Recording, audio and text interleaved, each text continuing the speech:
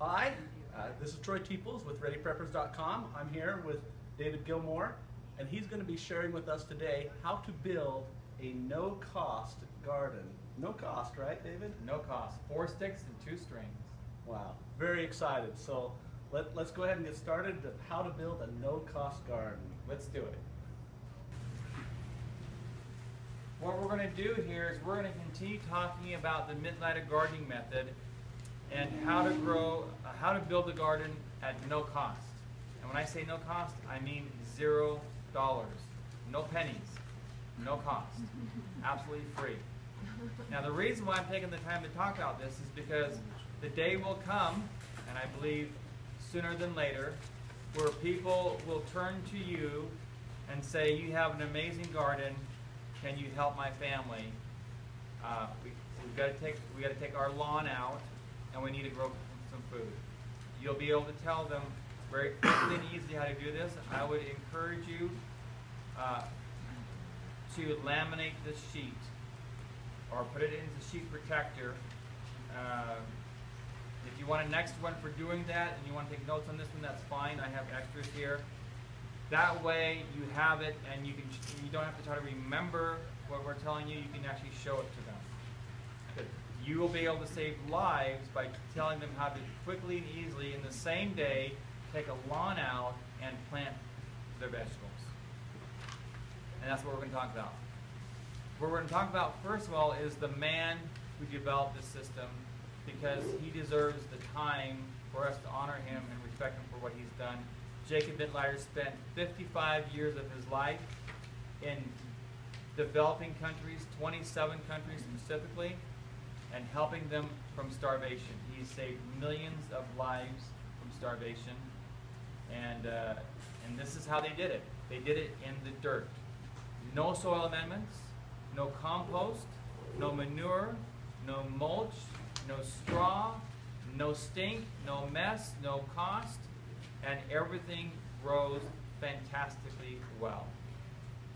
So let's talk about this. Jacob Mittleider was known for his expertise in growing flowers. When Jacob was 47 years old, he was getting about 4 hours a night of sleep. He was very well known, very well respected, and very well rewarded financially for his expertise in flowers. He had 11 plant patents. I can't imagine anybody with 11 plant patents. I know nobody else with 11 plant patents. This guy was a plant genius. On his deathbed in the hospital, he had a conversation with his Lord and said, if you'll give me some more time, I'll do what you want me to do. And he spent the rest of his life until his dying day helping other people grow food. How much more longer was that, curiosity? 47 more years. 40? So he died at what? In his 90s? He was, yeah, well, 47 plus 47 is 94. Wow. There is something to eating vegetables, right? He was a practicing Seventh-day Adventist, so that means he ate a lot of vegetables. So he went to the Seventh-day Adventists and said, I'm here to teach people how to grow food. I know how to do it. And where can I go? They said, how about we send you to where the cannibals live? So they sent him to, I believe it was Papua New Guinea. These are the cannibals that were there. This is the photograph that he took when he was there. They were eating each other. Oh. Okay? The tribes would war. The winning tribe would eat the other tribe. All right. So one thing was happening with these guys is they were all dying from a disease. Like mad cow? Mad cow disease. Yes. And so the military came in at the end of a gun and said, all right, no more eating each other. 90% of them had mad cow disease, which turns your brain to mush. There is no cure. It comes from animals eating animals. Now back then, it was common practice for the commercial livestock growers in the United States to take their dead and dying but not dead animals and grind them up into the food for the next generation's feed. Chickens even. So right then, Jacob decided no animal products in the garden. No chance of getting mad cow disease. So, what they were doing, once they had to become growers of food, they started growing. This was called, this is the food, and this is the weeds. Does this look like somebody's garden you might know? They're growing produce in between the weeds. This was called the devil land. They gave him the worst land to grow on. In one season, he turned it to that. Full of produce. This is what they were living off of. These are the men that were in that first photograph. Okay? These are the cannibals. These are the sugar beets that they were growing. In one season, they went from this malnutrition, skinny little plant and people to this. But with no compost, and they were using manure and compost and mulch and all that, or normal stuff that people use in poor countries who don't know better or have better processes. And in using an all-natural mineral fertilizer that Jacob developed, clearing the land, get rid of the weeds, in one generation he was able to take the plant growth off of these and grow these plants. These are the children of those plants. He didn't bring in any new crop. These are what you do when you feed your plants properly. He had a 40% increase in production. Not 40%. 40 times. Simply by taking care of how they grew. The school that they were helping these in Papua New Guinea, helping these students, they were shutting it down because they could not grow enough food for the school students and the faculty. They are now making net $120,000 a year in Papua New Guinea. Do you realize what $120,000 a year in Papua New Guinea does every year? This school, 30, 40 years, however long it's been, is still growing and is still profitable. Okay? So when I have some respect for Jacob Midlighter, it's deep respect. In Zimbabwe, a student named Kenneth, this is when he was developing his Midlighter garden, and this is the garden. He went from average of $80 a year to, within the first 6 months, $580 net profit in his first 6 months. Can you imagine going to more than doubling, more than 10 times, almost 20 times your income in a season? You know what was cool about Ken? As he went around and he taught 80 other students to do the same thing. He paid it forward. Now, not all the growers did that. Some growers become let's just say extremely wealthy. And they wouldn't tell anybody what they were doing. That's not what we're doing here. We are paying this forward, trying to get everybody to grow food. This is Ken growing organically, and this is him growing the Midlighter method. They're growing vertically here. Lots and lots of produce. Now, you think you have bad soil? Leachy clay? That's what we had in Houston. Awful. And I think my soil in Idaho falls bad. Houston. I lived in Arizona. That's where my dad had his garden. Terrible, terrible soil. From here to there in one season. All right? No matter where you are, what kind of soil you have, you can transform it into a food-producing forest. Yes? Why the plastic? Thank you for asking. I have two requests, and that is ask any question. If I don't see your hand, wave it. If I don't see it, stand up and wave it. If I don't see you, say, David, I got a question. All right? I want to make sure every question's answered. You're David? I'm David. Okay. So the second request is I will not interrupt your conversations. So if you're talking, I will not interrupt. So because everybody wants to hear what everyone's saying, and we only need one person saying. And here, in I forget where this was, Columbia, I believe. It had torrential rains every day. The plastic just keep the rain off plants from washing out. They didn't need it to keep the sun off or to keep, you know, keep it warm. It was keep the rain off.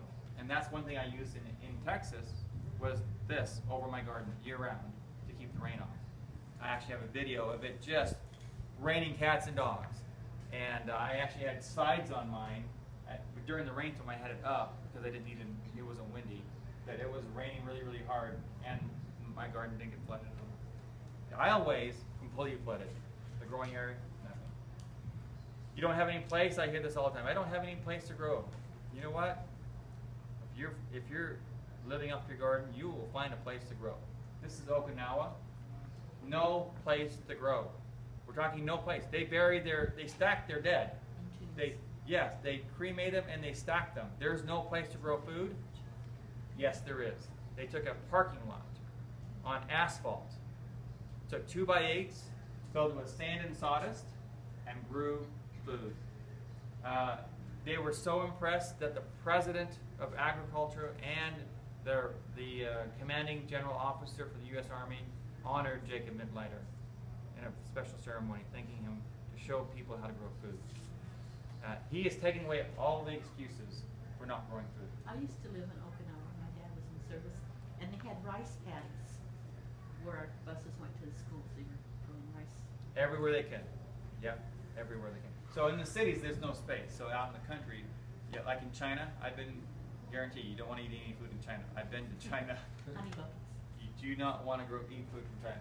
But anyway, so yeah, out in the country this is where they'd have the agriculture. But in the city where the people live, they didn't have space, so they used I think this is a raised, like a 2-level, 3-level car garage. They took the top level and made grow boxes.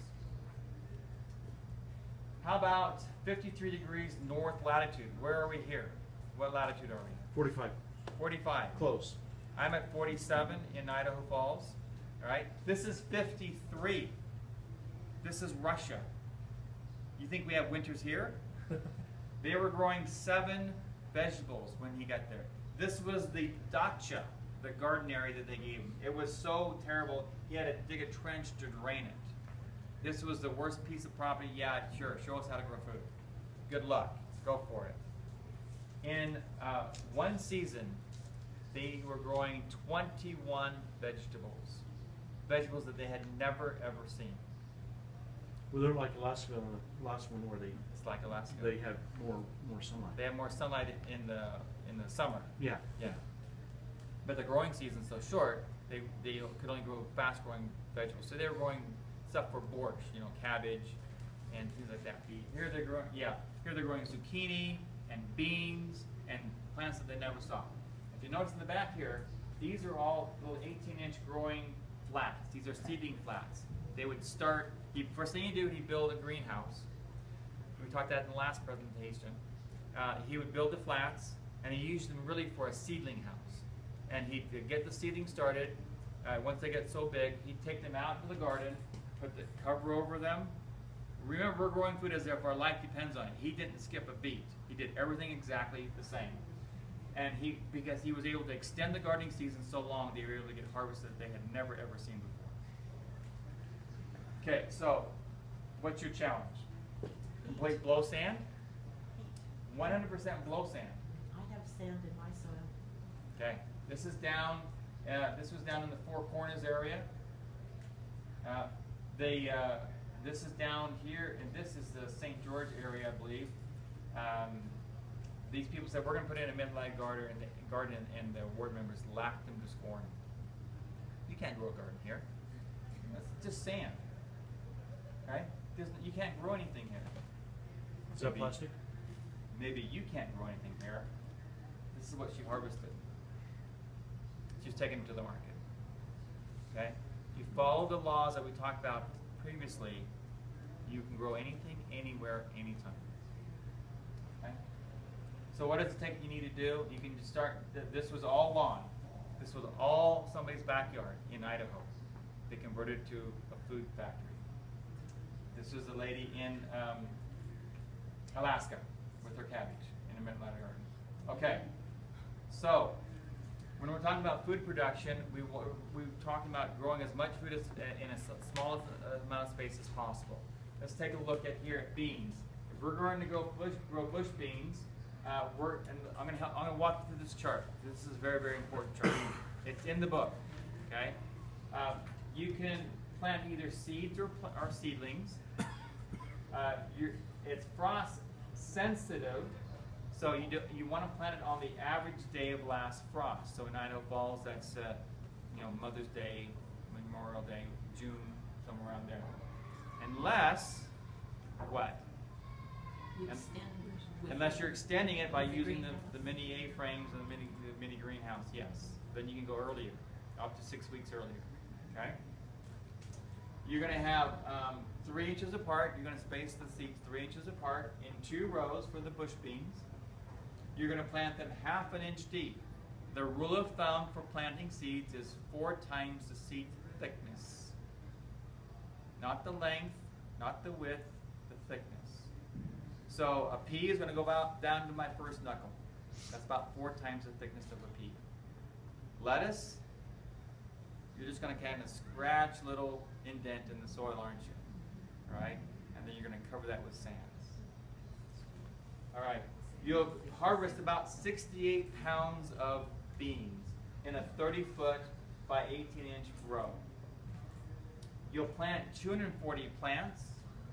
You'll fertilize about 5 to 6 times. We're going to fertilize, this is important, and it's in the book, but you're going to fertilize once the plants have germinated. You'll start your weekly feed, and you're going to fertilize up to 3 weeks before harvest for a single crop, like a cabbage. All right, I'm going to pick you in about 3 weeks. You stop fertilizing because there's enough nutrients in the soil that it will keep growing. So you don't need to keep feeding it up to the last day, is what we're saying.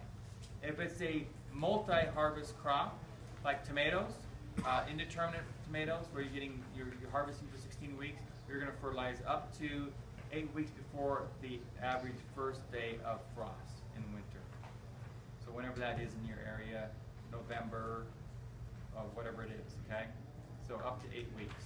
Does it say that on the chart? It doesn't, but it does say that on the book. I'm sorry.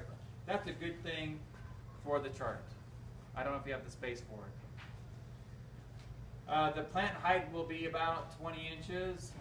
You can plant indoors. This is even going to tell you when, if you're going to start seedlings indoors, it'll tell you when to do that. 2 weeks before you plant it. It's right here, -2. Plant in the garden on the average day of last frost.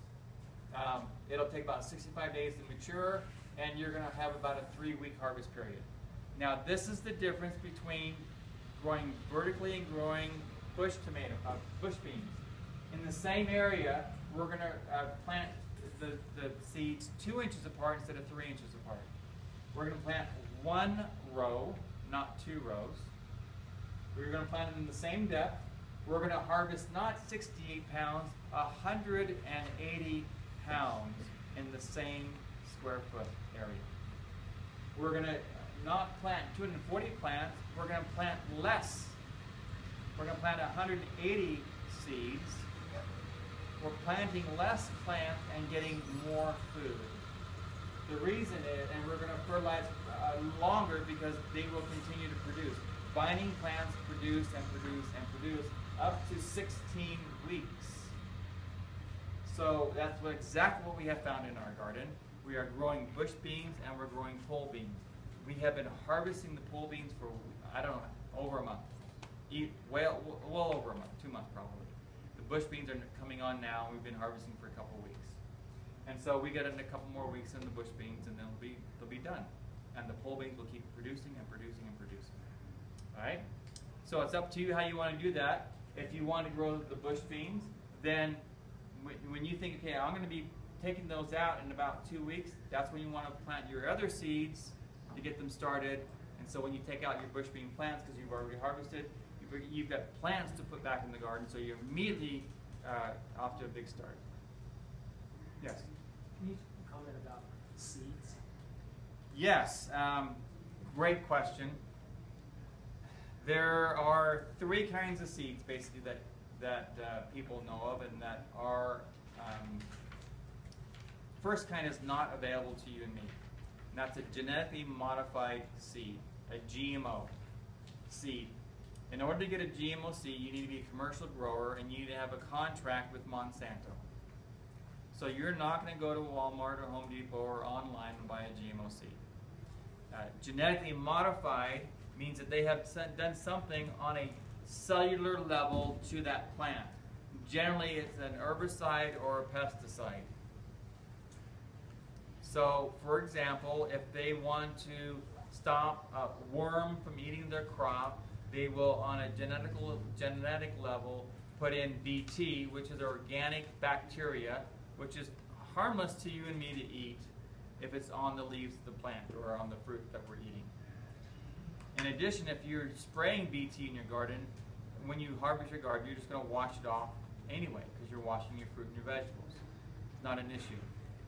When you put BT in the plant on a cellular level, it's in every cell of that plant. You will eat it in every cell that you're eating from that plant. That is a genetically modified plant. You decide whether you want to eat those. Right now, about 70 to 80% of all the packaged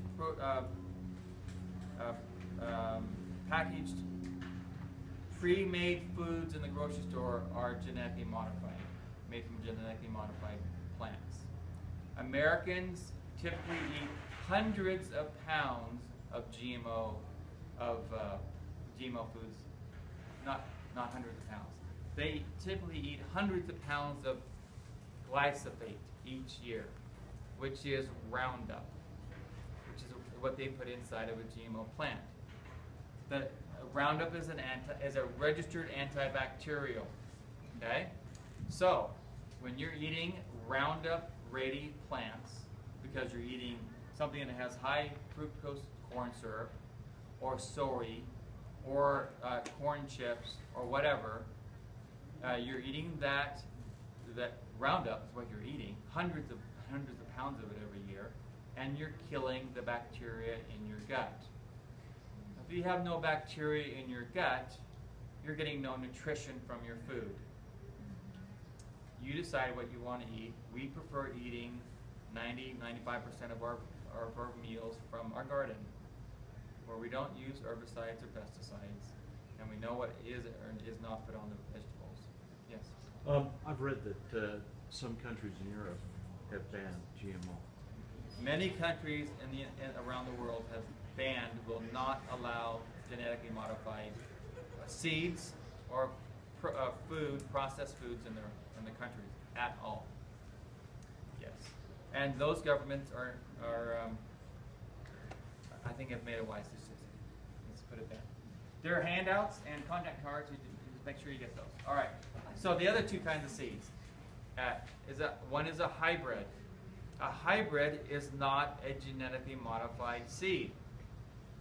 I am a hybrid. You are a hybrid. My father and my mother made me. I'm not exactly like my father, which is to my chagrin. I wish I were. He's a great man. And I'm not exactly like my mother. I'm a hybrid. What I am is hopefully the best of my dad and the best of my mother. So a big beef tomato, which is my favorite indeterminate tomato to grow, is a hybrid. They have taken traits from this tomato variety and traits from this tomato variety, which are both heirlooms, and they've combined it into one plant. So this plant may be drought resistant, and this plant may be disease resistant, and now I have a drought disease resistant plant. That's a good thing in my book. The second thing I like about hybrids is that on average, they will produce 3 times the amount of food that a non-hybrid plant will grow. So an heirloom plant, who is not necessarily disease resistant and drought resistant or bug resistant or whatever, will generally produce 1/3 the amount of food in the same plant, in the same space. The advantage of a hybrid is it produces more food, it's more disease resistant and insect resistant and drought resistant, and the seeds generally cost less than heirloom seeds, depending on what you get growing.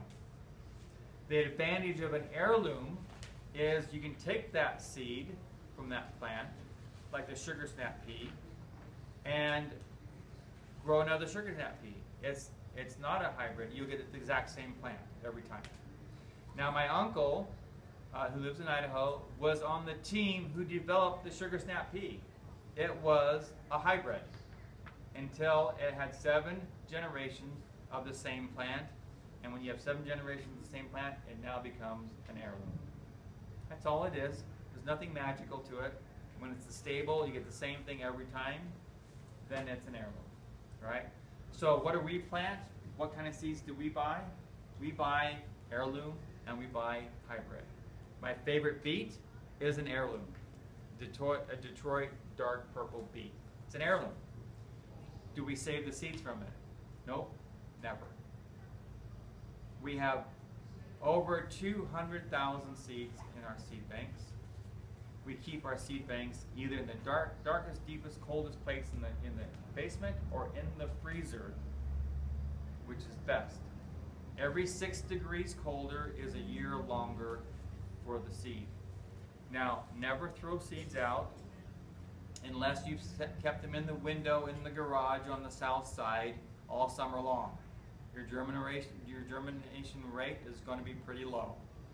God has set a trigger in the seed, so when it's 70 to 80 degrees, that seed's going to want to germinate. And if there's light and there's humidity, it's going to start germinating, and then you haven't planted it right. So when you go to plant it, it's not going to germinate. It's dead. Keep it cold, dry, and dark. Keep it in the freezer, and you'll have seeds that'll last 20 years or longer with 95, 97% germination rate. You have old seeds, they may germinate. Keep them for your neighbor who hasn't bought any seeds yet. All right, and let them play with that. What did you say the temperature was for Germination is between 70 and 85 degrees. We germinate below that? what's that? You want to store it below. You want to store it at freezing, in the freezer, as cold as possible.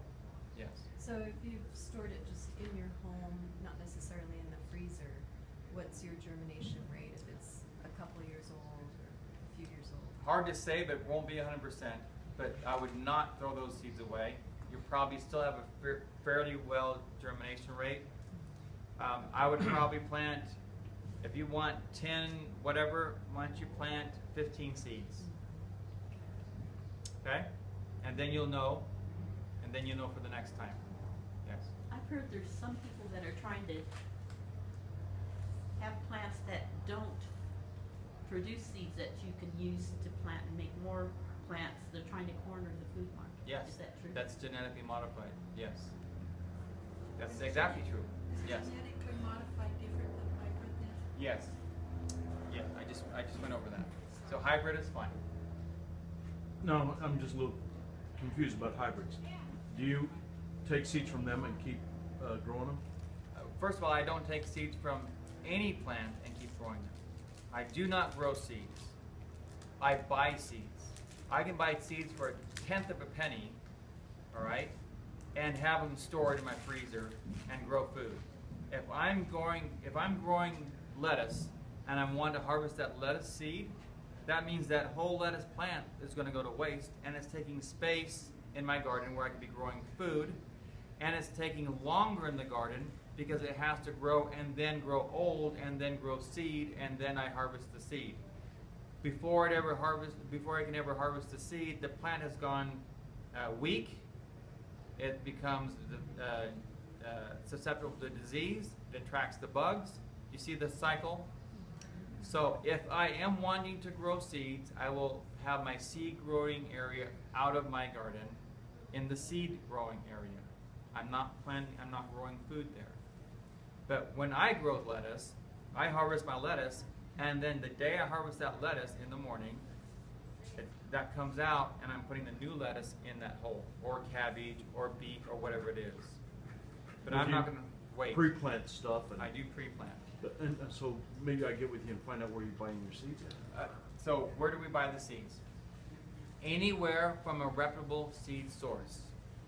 If you recognize the name and you know it's a reputable seed source, then and you know that they're a certified seed grower, that means they have to pass inspections where then they're not growing mold or funguses or diseases on their seeds, and you're not getting those in your garden. Do I trade seeds? Never. I never trade seeds. Not even for my good neighbors. This is my great-great-grandmother's favorite tomato. I don't do that. If I were to do that, I would follow the information. Now, I don't do that because I have hundreds of thousands of seeds of the varieties that I want to eat. So I already know what I want. But if you're going to trade seeds, then follow the instructions in the Mid-Atlantic Gardening Course book on how to get rid of the diseases and the bacteria or the funguses on the seeds by going through the heating process, where you're not killing the seed because you're making it too hot, but you are killing the fungus or bacteria. How much on space in your freezer? What? How much space in your freezer for all your seeds? I'm just curious. It 'cause- doesn't take, well, we have them in the basement, in the coldest part of our basement, because we have too many seeds for our freezer. Right. And then as we open up a package, we'll put those in the freezer to kind of keep those because we've opened the package. We seal the package back up because there's still seeds in it. So we have seeds in the freezer, we have seeds in the refrigerator, and we have seeds in our basement. It just depends on where we are And just, using them. okay. We have them everywhere. In response to the hybrid also, if you take seeds from a hybrid, you're not sure what plant it's gonna grow, cause it's gonna take from the one seed or the other seed that were combined. You know, you don't know what end thing, but if you have the heirloom, then you're gonna get exactly the same thing all the time. Right. And, So, and I've also heard that heirloom seeds are gonna be harder to come by. they are going to be harder to come by. That's absolutely true. So if you want to buy seeds that you can harvest seeds from, then I'd encourage you to get your heirloom seeds as soon as possible. If you want to, but I would encourage you, how many of you like kale? Wow, Yes. it's a little different. About half of you. I've never tried it. Okay? If you can buy heirloom kale seeds and you don't like kale, don't buy them. Buy seeds that you want to eat, that you know your kids will eat. You know, that you're going to grow from. That's my rule of It's so thumb. good for you, but it's not tasty. Well, I have kale almost every day of my life, Put it in smoothies. and I have it primarily in smoothies with some fruit. Yeah, right. With That's sweet as not that. probably So what I'm saying is, don't be afraid of GMO because you can't get it. It's not available to you. And buy either heirloom or hybrid, whichever you want, but buy what you're going to eat and what you're going to grow, and get a lot of seeds. So do you publish a list of seeds that you personally use that you found better that works with another system? That's a great question. Are there a list What's of the question? seeds? Oh, I'm sorry. Is there a list of seeds that I have personally experienced that I know that works well with the Mid-Atlantic gardening method? The answer is there is not a list, but there is not a single plant that doesn't grow well in the Mid-Atlantic gardening method. But I have had experience this season with 2 pole beans, and I'll share that with you. Okay? Some people love Blue Lake pole beans because of the flavor, the texture, and so do we. So I always plant different varieties of plants. Like I have 4 different varieties of tomatoes growing. I've got 2 different varieties of beans growing to see how they grow. Because my life isn't dependent on it right now, right? So I can do a little bit of testing.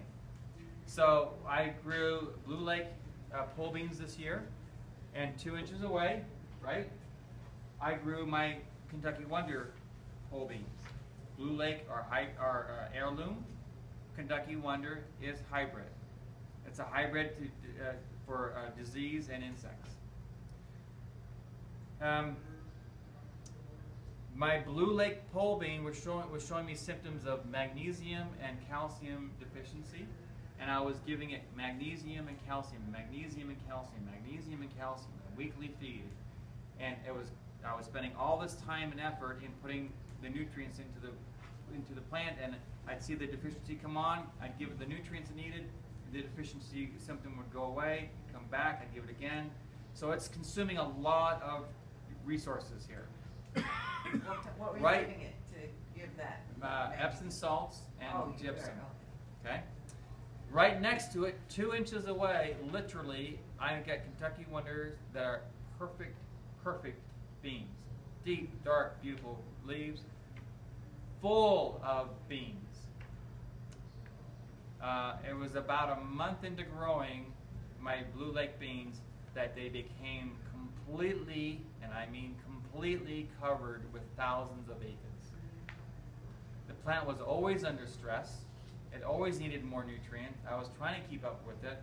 But you know what? I'm not running an ICU for plants.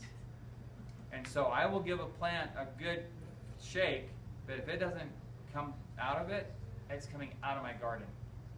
There was literally not an aphid on my Kentucky Wonder leaf. Not an aphid.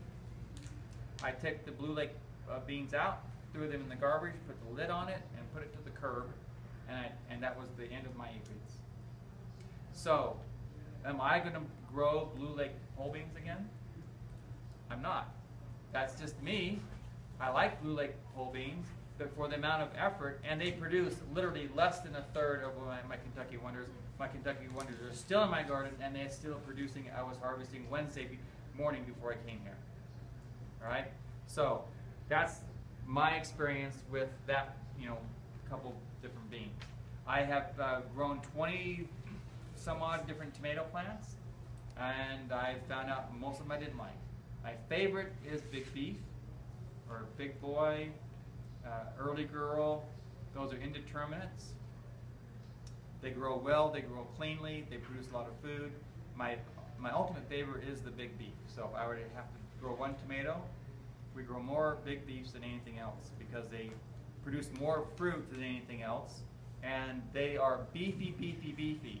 So if you're looking for a nice, juicy, seedy tomato, that's not it. If you're looking for a big, heavy, thick tomato, beefy tomato, that's the tomato you want. Yes. Yeah, remind me the difference between determinate and indeterminate. Okay.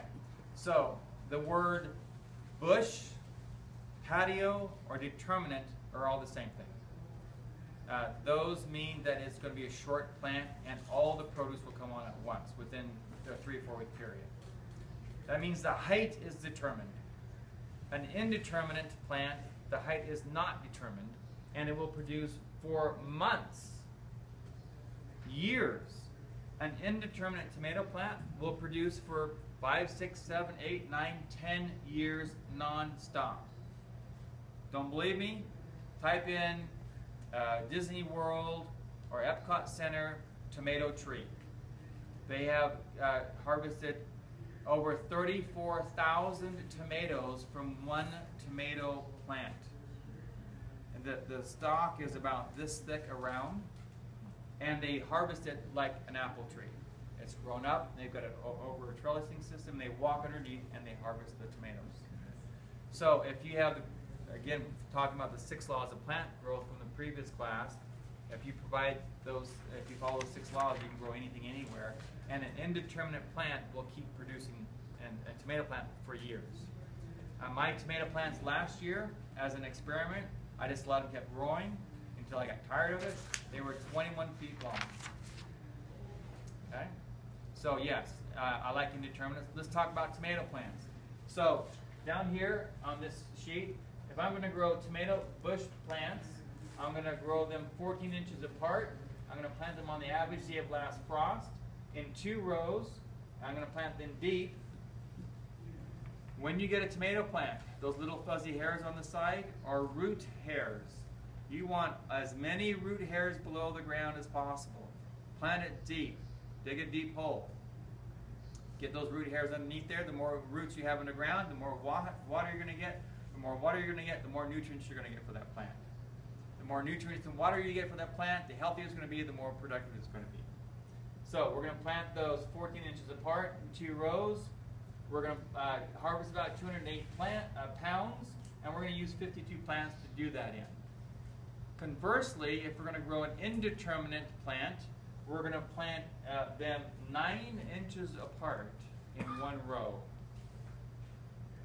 We're gonna plant them deep. We're gonna harvest 615 pounds instead of 208 pounds.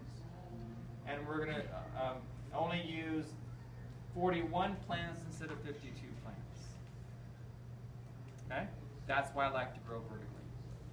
So look over this sheet here. This is a very valuable sheet that's in the Mid-Latitude Gardening course book. You can get this on midlatitudegardening.com. It is my gardening Bible. I didn't know anything about gardening, but if you are simply smart enough to follow step 1, step 2, step 3, step 4, and not say, well, you know, I've been doing this for this, you know, my grandmother used to do it this way. She'd catch fish and she'd bury them underneath the corn. You know, we don't do that. If you're going to follow the recipe, then follow the recipe. Yes? What about your tomato skins? I mean, I have a lot of them that are really tough, and I have to throw the skin away. I can't chew it. Isn't there some? I mean, some tomatoes have a thin skin that you can eat. Try the big beef. Does that have anything to do with the amount of water that it's It given? has to do a lot with the variety and the amount of water it gets, and the nutrition value. Was there another question? Just a question on your beans, the pole beans. Are those like green beans that you eat the whole bean, or are those like the beans that you save and dry and? It depends on the variety of whole bean that you grow. You can get both. Yes. So you can eat the entire pod and the beans, or you can Take out the seeds. shuck them. Yeah, depends on what you grow. Yes. How do you water and what do you do about droughts? We covered that in the previous class. I don't have time to cover that here. Okay? So that is in the Mid-Latitude Gardening course book, but to answer that question briefly, I water for 60 seconds a day. And I water directly at the root zone. We use about half the amount of water as drip irrigation. And I water as often as I need to if the plants are wilting. So when, you know, like today when it's probably mid-70s, I'm going to water once. If it was 100 degrees and my plants were wilting, I may water twice or 3 times, but for about 60 seconds. All right, so let's talk about how to build a garden at no cost. On these pictures, I guess I did Mid-Latitude long years ago, and they did little boxes with sawdust and Mid-Latitude and stuff. And these look like you don't have to put the wood around the edges, you just kind of break it up into little pellets and put 2 rows. That's exactly what we're talking about, yes. All right, so let's talk about the Mid-Latitude gardening method using 4 sticks and 2 strings, how you can literally convert your grass into a garden. First thing is, and we're on the first step here, is you locate your place for your garden. This is very important. It has to do with the first law of plant growth, and that is light. Do not put your garden underneath your pine tree. Not because it won't grow, because of the pine needle or the acidity lie of pine trees. It's because there's no light underneath it. Okay? Don't put it next to a wall where you're not going to get any sun. Don't plant it on the north side of your house where you're not going to get any sun. Plant it where you're going to get lots of sun. So before we planted our garden, I went out and photographed every hour on the hour for months, so I'd know where the shadows were in our property, and then that's how we decided where we were putting our garden. I grow food as if my life depends on it. I'm not going to guess at it. Make sure you have a water source by your garden. If you don't have water, you're not going to have a garden. Now, when they were in the third world countries or developing countries, some of the Mid-Latitude gardeners would walk 2 miles with 2 5-gallon buckets to get water from dirty, gross water and bring it to the garden. Are you willing to do that? I bought property next to the Snake River, so I don't have to walk 2 miles. It's probably about a quarter mile or less, and I can bring back buckets. I also have stored water, and I also have a well. All right, so water is very important. But it doesn't have to be potable water for you and me. It can just be the gray water or whatever. If you want to minimize the weeds you're going to have in your garden, don't use irrigation water. Make sure your ground is level. In the growing area, make sure you've removed all the rocks and the weeds. In our garden in Idaho Falls, we had to take the rototiller. We had weeds up to our waist when we bought the property. We decided this is where we wanted to have the garden, and never had a garden there. It was fallow, what they call fallow land, and we took the rototiller, we set it 2 inches deep, not 2.5, and not 1.5 inches. 2 inches deep. Basically, we're scraping across the soil, getting rid of and then we rake the weeds off. Then we sifted the soil of weeds and rocks, and then we did it again until we had the majority of the weeds and rocks out. If we did it till all the rocks were out, we'd be in China. All right? So, at some point, you just stop. We cleared that. Then we outlined the perimeter with stakes, saying, this is my garden. And then 5 feet in from that area is where we started the soil beds. So there is a 5-foot dead zone. Okay? Now, right here is my lawn. Lush, green, moist, and the insects that are over there will not want to walk across the Sahara Desert over to my zucchini, because there is nothing to hide. There is no shade. There is no water. There's nothing here. There's this void, this no man's zone here. And so that keeps the weeds out. That's my buffer. No, nothing grows here to here. No, that's it. And that's all the way around my garden. Mine isn't that big. I had to put in an electric fence to keep the raccoons out, because in April they were coming in, pushing over my corn, because he was checking to see if it was going to be right. So I put up an electric fence to keep them out. So if you have automatic sprinklers that go on at night, that's probably not a good place. That's a really bad thing, yes. You will have mold and mildew and disease and weeds. Am I right? Well, we have a lot of lawn that the sprinkles along our garden area, the sprinklers don't reach there. But I'm thinking if we want to turn our yard into more gardening space, then that's going to be an issue. Well, I took my sprinklers out of my lawn and I put in watering lines. Okay? When the sprinkler head came up, take that off, put on an adapter, put in a watering line. Number 2 is create a soil bed. We take these stakes, and I've seen it with just sticks. You literally can use 4 sticks. Take some sticks or some stakes. You want them about 18 inches long, and you want them about 10 inches deep into the ground.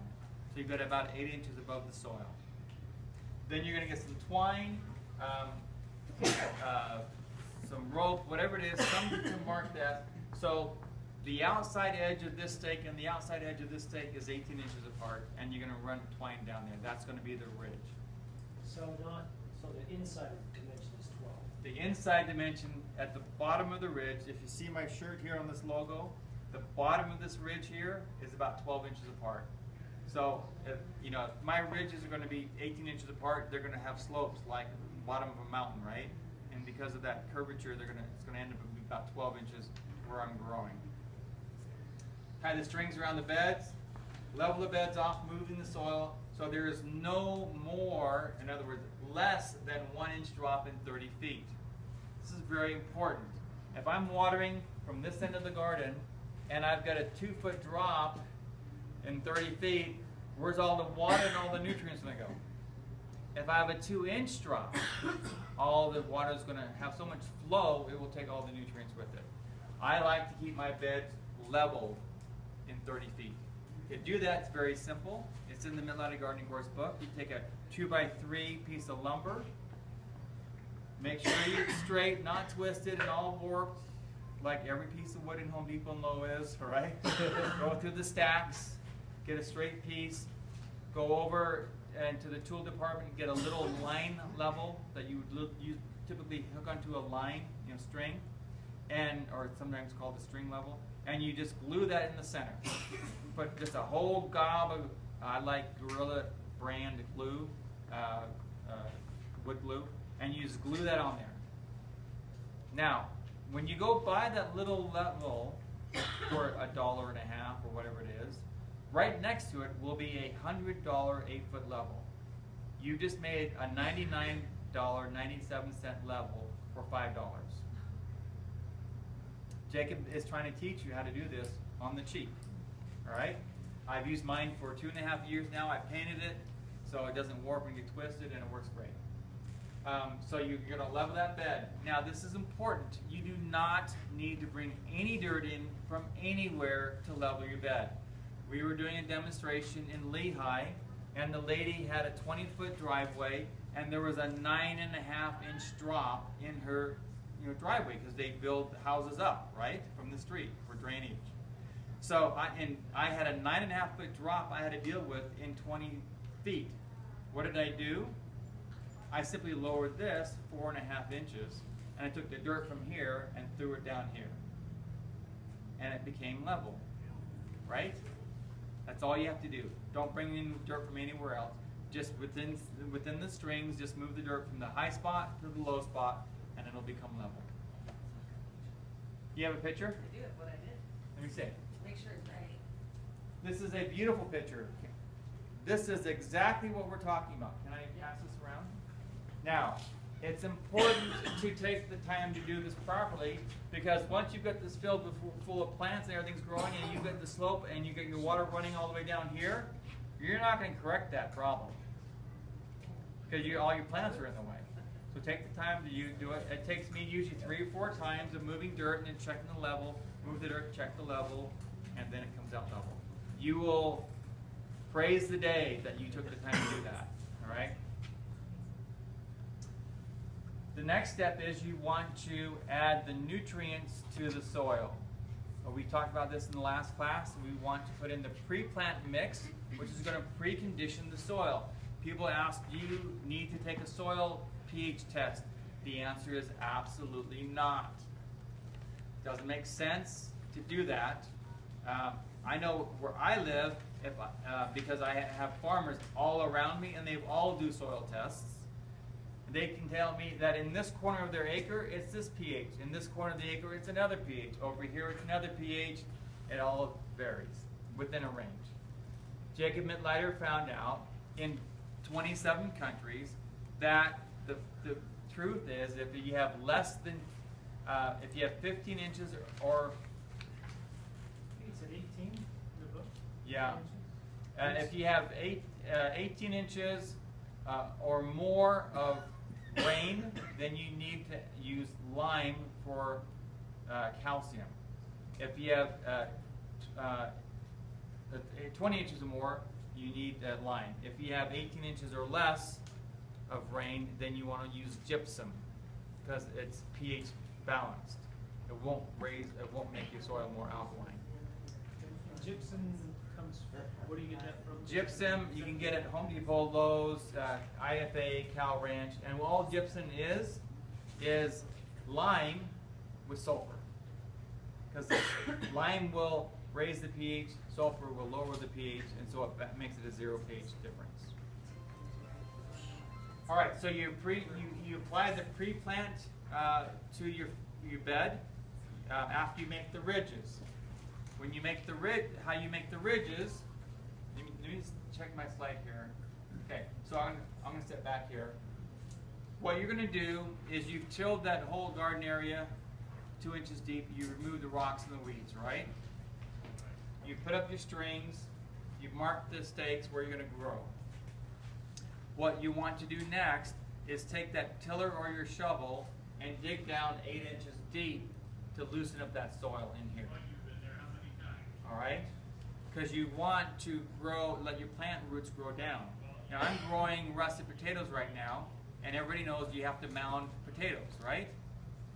Not if you prepared your soil properly and your plants are nice and thick. So I don't mound potatoes. The soil is nice and loose, so they just grow down into the soil. If you have hard soil and you don't prepare it properly, then they're going to grow up because they can't grow down, right? So dig this nice and loose, 8 inches deep. Now, then we're going to do is we're going to pull the aisleways. This is very important that you have a minimum of 3.5 foot aisleway. We're going to reach, I'm going to stand here, and I'm going to reach across the aisleway, and I'm going to pull 2 inches of dirt from the aisleway in between the string here.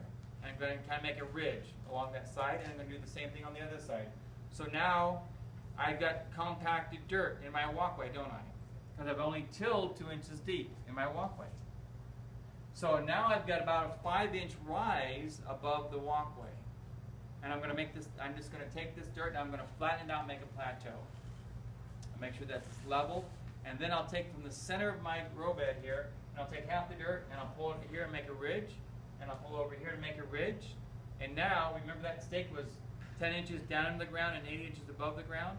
I now have made a 4-inch high ridge from the inside of the grow bed, and it's 6 inches high from the walkway, because this is 2 inches above the walkway. It's important to make the bed higher than the walkway, because a month ago when it rained and rained and rained and rained, at least in Idaho, my walkways were flooded from end to end. My entire garden, every walkway, you could not see the walkway because it was flooded. It was like a lake. It looked like islands in my garden because all of my growing areas didn't have any standing water in them because the water drained out into the walkway. Water finds its lowest level, right? And so even though the walkways were flooded, I lost no plants to drainage problems. So that's how we build up the ridge. Again, this is where we till the growing area 8 inches deep, and you never have to till the walkways again. Every year or whenever you plant new plants, you just simply dig down another 8. Again, you're turning new soil, you're turning the pre-plant and the weekly feed back into the soil, and so that's when you're turning it back over 8 inches deep. Re-level the beds. Just make sure you've got your 4 inches ridges there, and I would also recommend that you take your rake and you pack down the ridges to kind of firm them up. Then you're going to plant. How to plant and how far apart to plant is in that chart we already went over. But space the seeds apart, keeping in mind how big the plant's going to be at maturity. All right? That's a little tiny seed, so they can be really close, right? Well, no, because you're growing an avocado tree, right? So you gotta make them apart appropriately. So for corn or for potatoes, it's 8 inches apart, 2 rows and alternating rows. For carrots, it's 1 inch apart. For onions, it's 4 rows instead of 2 rows. Just whatever, just think about how big is this going to be when it's at its maturity. So all you need to do is follow the gardening planning detail sheet in the book. Please do not follow the information on the back of your seed package. They're not growing food as if your life depends on it. We have a marker that you make in the book. We take a 2x2, and every 6 inches we drill a hole, and we put a half-inch dowel in that hole. So we have every 6 inches we have a marker. On the other side of that 2x2, we put a dowel every 7 inches. And then if I'm going to be planting, let's say, a squash, which is 21 inches apart, I'll take that marker, which is 8 feet long, I'll scrape it across that growing area, and so every mark I've got 7 inches, right? What's 3 times 7? 21. So I put a plant right here, I go 1, 2, 3, another plant, 1, 2, 3, another plant, 1, 2, 3. I'm not out there with a measuring stick or twine or grid. Just marks it really quick. So, a 30-foot bed, I can mark it in 4 swipes, probably 10 seconds, and I'm done marking the bed. Really easy to mark. If you're going to transplant, what I recommend you do is plant 10%. If you're going to be growing seedlings, plant 10% more than you plan on putting in the garden. Then take the healthiest ones and plant them, and the other 10%, or the part that didn't germinate, you don't worry about. So the reason why my corn is 8.5 feet tall in July, because it's supposed to be knee-high by the 4th of July, right? Isn't that what it says? But it's this tall. It's because I planted 55 corn in my seedling tray. I wanted to plant 50 in the garden. I took the 50 healthiest and I threw the other 5. So that's a 10% increase in cost, not a 10-fold increase or 5-fold. Like one lady said, 1 for the raven, 1 for the crow, 1 for the worm, and 1 to grow, or something like that. I don't remember. She had some saying. She put 5 seeds in the hole. So that means her seed cost went up 5 times. Mine went up 10%.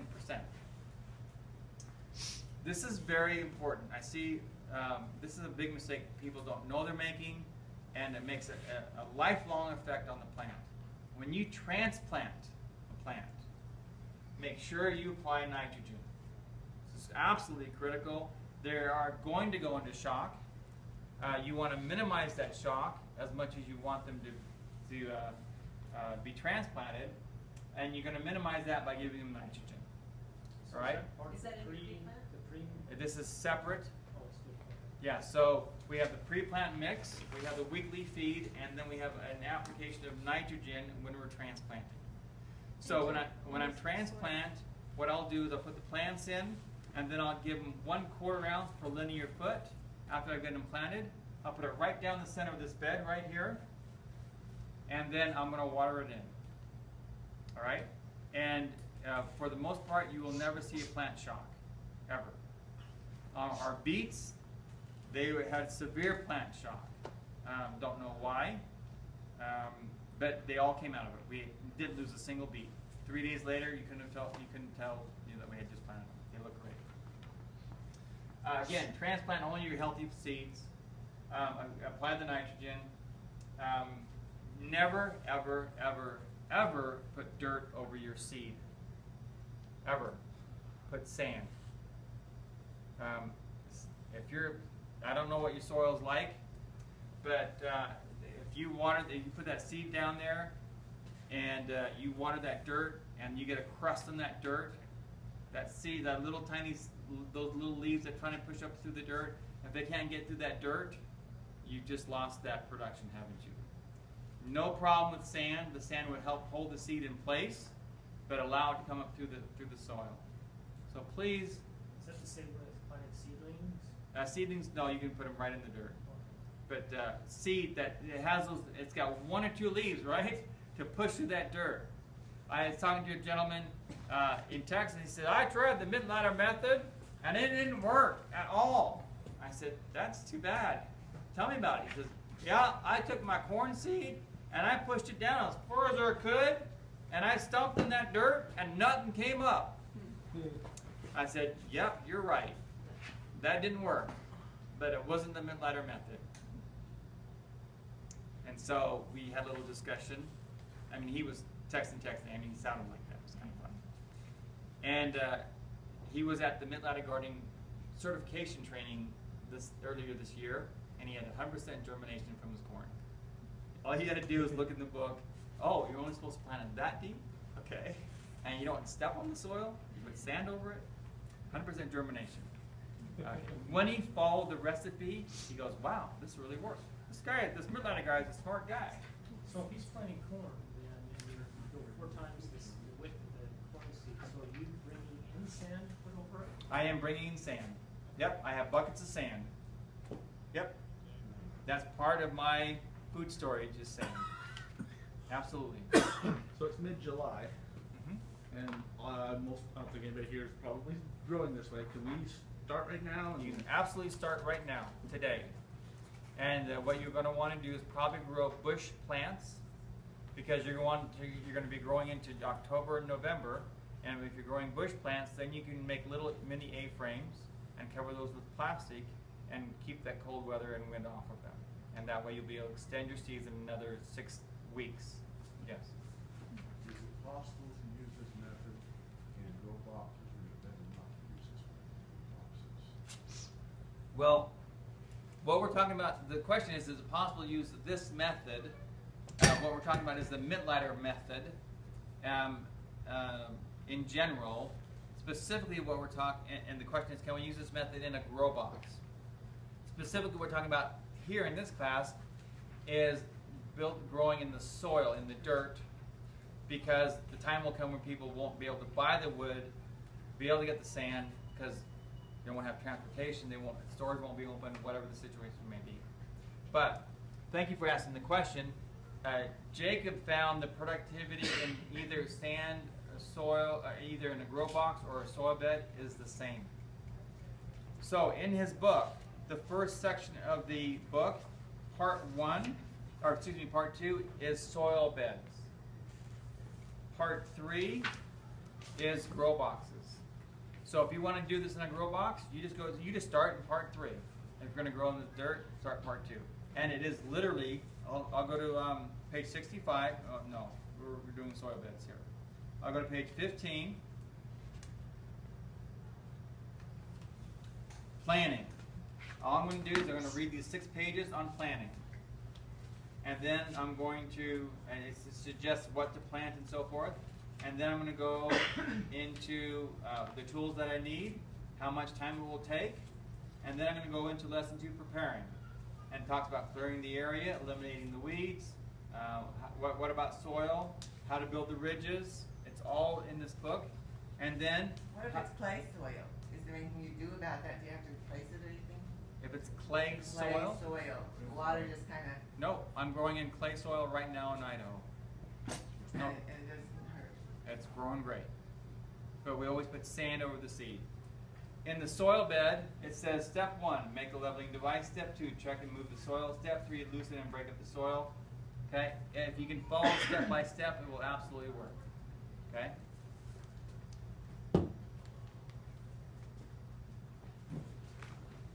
All right? We plant plants, this is kind of unique, inside the ridges, at the base of the ridge, not on top of the ridge. Our aisleway is out here, 3.5 feet wide. Our growing area is 18 inches wide, and we produce more food in 18 inches than people will produce in 3 feet beds, right? Yes. You always apply the fertilizer, whether it's the pre or the weekly or the nitrogen, right down the middle. So we always apply all the nutrients right down the center. We want to apply the nutrients about 4 inches away or so from the plants. This is 12 inches wide. We're probably going to end up getting these plants in about 2 inches from that edge. That means now we're 8 inches, and the center of that's going to be 4 inches. It works out perfectly. The reason why we want to have that soil, the nutrients about 4 inches away, is because they are salts, okay, and we don't want to burn the plant. But as we water it in, it'll dissolve it, and we won't have a problem. Watering, please don't ever sprinkle. Water in the morning. Oil. This is something I'm seeing in almost every garden. The soil is dry. If it's dry, you haven't watered long enough. So what I do in my garden is I use a garden hose with a rag tied on it. We've worn out the rag already, so I get a bubbler. But anyway, it takes about 4 minutes for that water to get from one end to the other, because it starts at one end and has to travel the whole 30 feet. And I wait till I get 1 inch of standing water at the end. When I have 1 inch of standing water, I turn off the water. And my soil has never dried out. Even when we were having 100-degree weather, the soil never dried out. Do not let your soil dry out. What's the bubbler? And a bubbler, you know, if I just had the garden hose sitting there, it would wash all the dirt away. Talking about a soaking hose? No, I'm talking a regular garden hose with a little bulb on the end that has holes all the way around it. So the water comes and hits that. You can usually find it at nurseries. Okay? But you don't have to buy that. I just get tired of replacing the rag because we were wearing it out. So you're just laying the hose on one end and it's just... Lay it on one end and just turn it on. And I'll just let the water, because it's level, right? The water will simply go down the row slowly and it waters the whole thing. On my... So there's not a deviation when it's sandy? It gets dry quicker? You always want to keep your soil wet. So if you have really sandy soil, you may have to water it twice a day. Look at your plants. If your plants are wilting, that tells you that they need water. So in my potatoes, because my russet potatoes are this tall, and I cannot see the soil bed. And they're this wide. The soil bed's this wide. They're this wide in the aisleways, and they're as thick as a forest. And so there's so much growing in there, I can't get the water from one end to the other. So in that case, I have my hose with the rag on it, or the bubbler, and I walk down that row because I can't get the water down. There's so many potatoes in there, it just won't get down there. Yes. So, I'm not always home. In fact, I was curious what you do for the 3 days you're here. What are you doing? Because you're not going to be there to be able to water every day as you're talking about? Are you just putting them on automatic timers, or? So I have 4 rows on automatic timers, and I have 5 rows that we water by hand. And when you're Primarily because as much as my garden is my garden, it's also a demonstration garden, so I want to show people how to do both. So my daughter-in-law's parents are watering those 5 rows for us while we're gone. And eating the raspberries, the tomatoes, the beans. I said, you should eat really, really well this week. And so he told me he's harvesting raspberries, tomatoes, beans, what else was it? Lettuce. And so what he's doing, he's getting paid in kind for his time, and he's taking a long time to water the raspberries for some reason. So you, again, you water it until you've got 1 inch of standing water in the. Yes. I have a question. Yes. We, in Arizona, it gets up to 113, 115 Yep. easy. And our squash plants, they wilt, but in the evening, when, Yes. when the sun goes away, they come, the leaves. I grew up in Sierra Vista. Even though we haven't watered them, they wilt when it's super hot, and then the leaves perk back up at night when it's cooler. Mhm. The sun's not beating on them. Mhm. So does that mean that we need to water in the middle of the day at the hottest time, or? So plants are a lot like you and me. So if you were out in that garden all day, and you were wilty and thirsty and so forth, you wouldn't be very happy. When the sun went down and the heat went down, you kind of get your energy back, right? Yeah. Let me ask you, would you like to have some water during the day? Yes, I would. So would your plants. Can I share something? I just moved from Arizona, and one thing I found was a lot of times with a little help you can make it through the winter easily. And instead of, like up here, you stop your planting, you stop your growing in the winter because the climate doesn't allow for it. Right. In Arizona, I just kind of flipped it, Yeah, the winter garden's and, nice. and you have your like a fall into the winter, and then you plant in the winter for the spring, We love and our you winter. let the summer just Yeah. Late leave it fall. alone and let it. So what we did in Cook. Houston is we got shade cloth. Oh. We made the little we're just following the Mid-Atlantic Gardening course book, okay? We made the little A-frames that shows how to do it, and instead of putting plastic over it to keep them warm, we put shade cloth over them to keep them from getting too hot. What do you use for shade cloth? It's called shade cloth. If you do a search for shade cloth, you'll find it. You can get it all over the internet. So just search for shade cloth. So it's like a canopy that you put over, or is it closer to the ground? Well, it's up to you. You can do it at any height you want. So for our bush plants, we just made these little A-frames. I'll show you a picture of my garden so you can see, okay?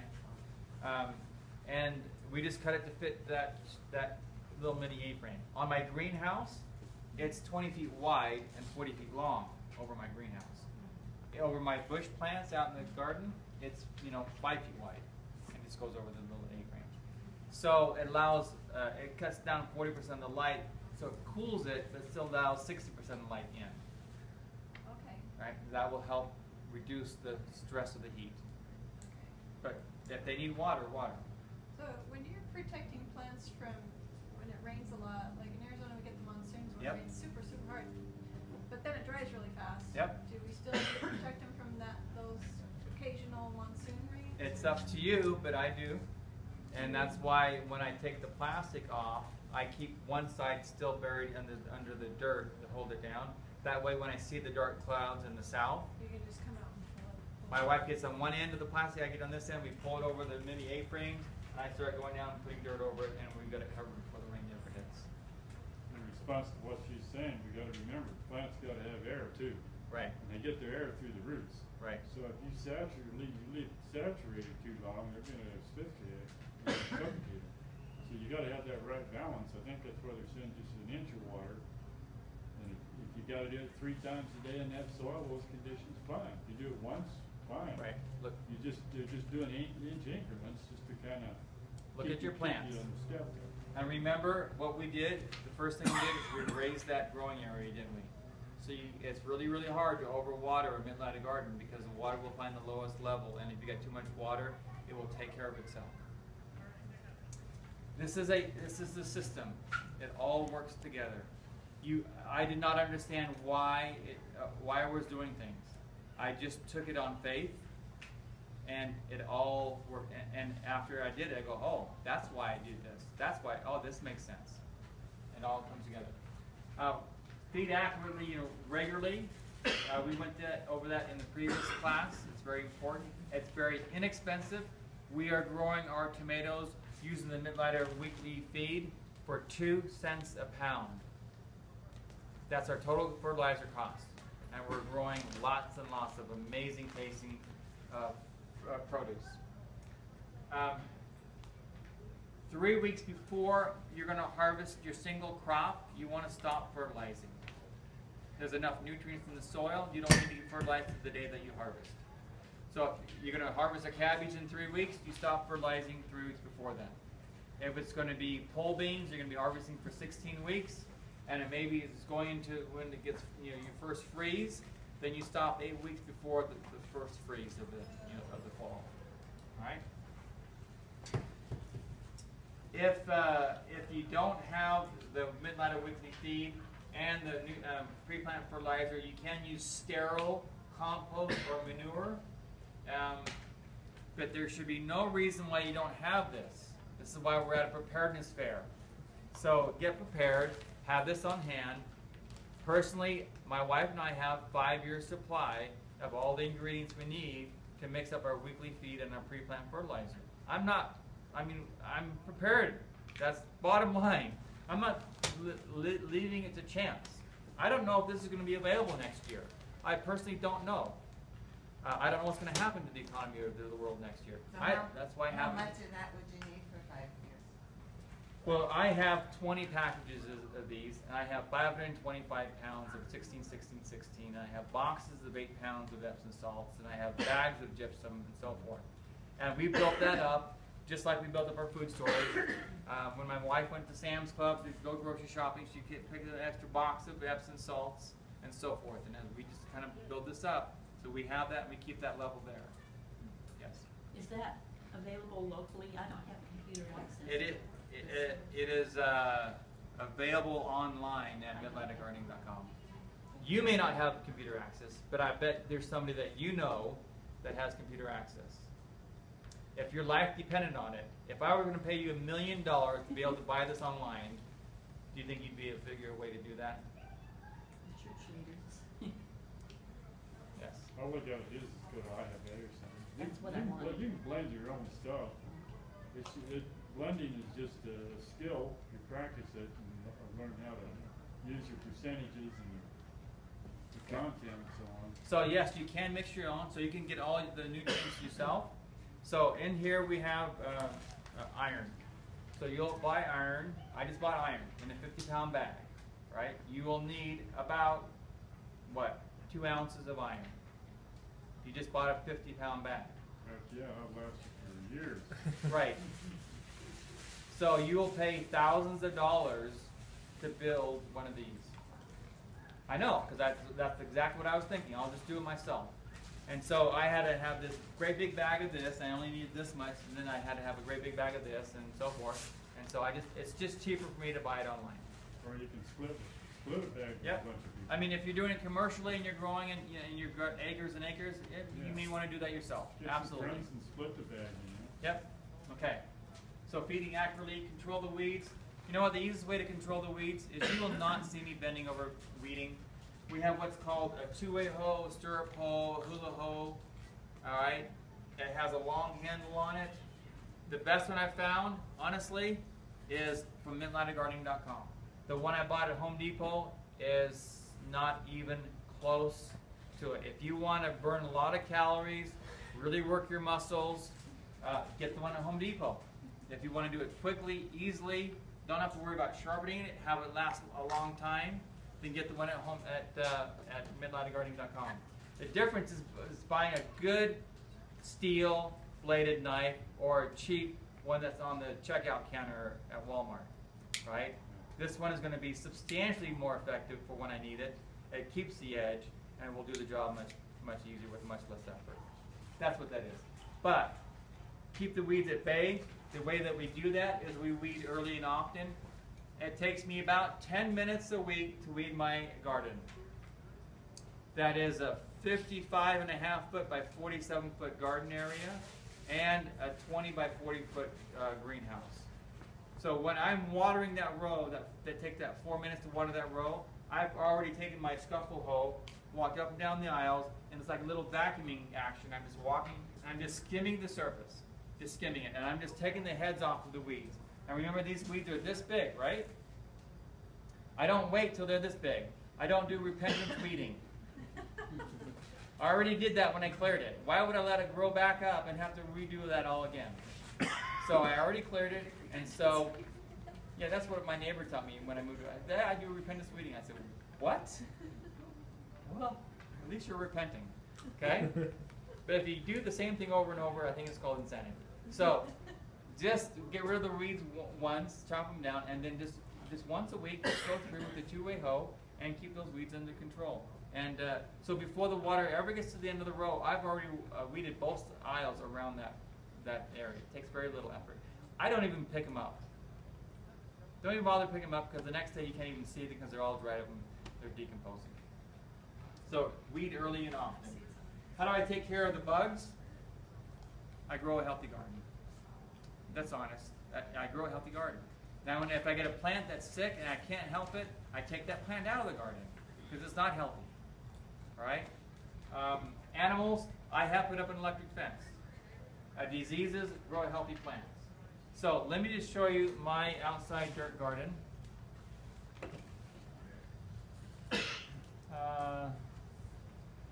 Down here real quick so you can see what I'm talking about.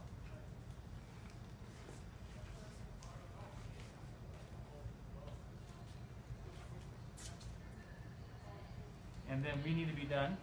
But this is my Idaho Falls terrible clay soil garden. No amendments. No compost, no tea, no mulch, no manure, no straw, nothing. I'm going straight in the garden. Here's my mini A-frames. Okay? I can put shade cloth over those. Or I can put plastic over it. I can put bird netting over it. But these stay in the garden all the time. What's that made out of? Super cheap PVC pipe. It's right in the book. So easy to make. 74 cents to make that. So that's what it looked like when we just got started in the beginning of the year. Let me show you what it looked like a couple weeks ago.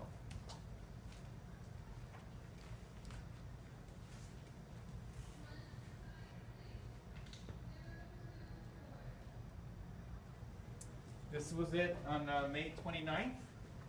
We have already harvested that pumpkin, a nice big pumpkin.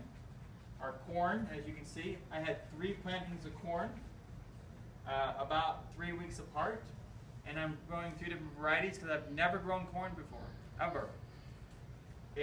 I have 100% productivity from every hole. Every 8 inches I have corn growing. Do you know why? I transplanted my corn. I didn't put the seed in the soil, I put a plant in the soil.